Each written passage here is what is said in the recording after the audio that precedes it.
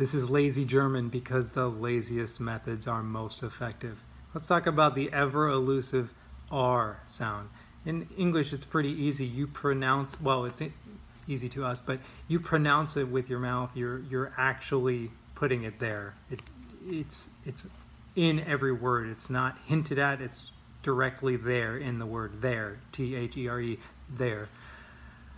But in German, you're really just hinting at it. So let me think of a German word for this. Er.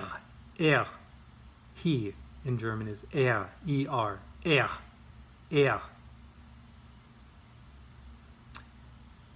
So it's really difficult to get that. That's very subtle, and I don't expect you to hear it right away, but think about it as trying to pronounce it, but then stopping before you actually do. Er.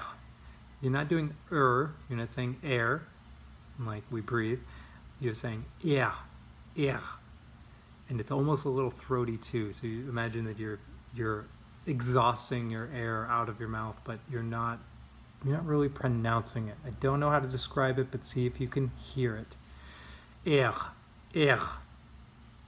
Ich bin dort. Du bist hier.